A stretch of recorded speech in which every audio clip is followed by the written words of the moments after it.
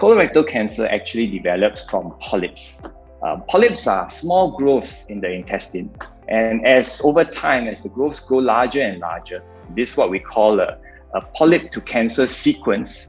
So you have uncontrolled cell growth, which slowly invades not just the lining of the intestine, but it invades into the muscle and eventually becomes a cancer which can spread to the rest of the body.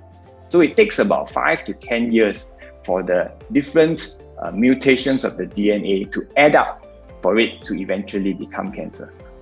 Each first-degree relative that increases, that has colorectal cancer, actually doubles your risk.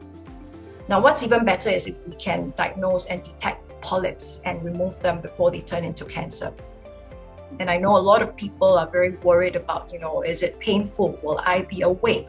Am I aware during the scope?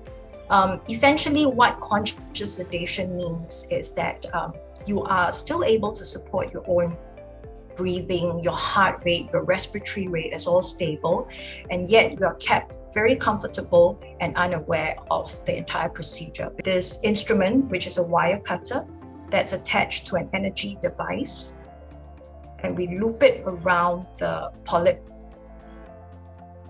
and snug it tight right at the base of the polyp. And what we do is then apply the heat energy device to then burn and cut through it. So it's quite rare for the small intestines to have any issues.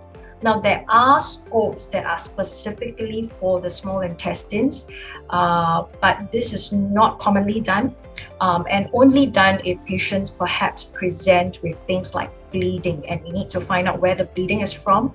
And we've already checked the stomach and the large intestines, and there's no issues and no problems. The risk of issues or problems or cancer or polyps developing from the small intestine is actually extremely rare. So we don't really see that many patients that require these kind of investigations. But yes, we can scope them, we can do a CT scan or MRI, we can, but again, it's not common.